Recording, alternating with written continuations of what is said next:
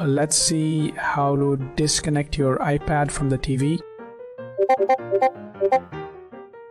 In the first step, open Settings. After that, select Wi-Fi.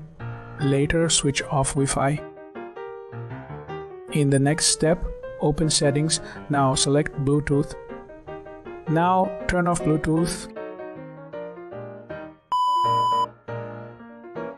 Off. In the next step, slide down from the top right corner of your display. Next, press on Screen Mirroring. Then choose Stop Mirroring.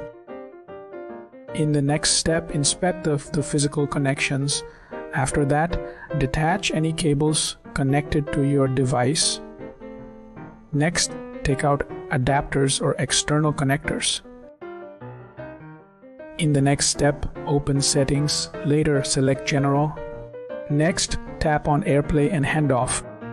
Now turn off automatically AirPlay to TVs. You are good to go.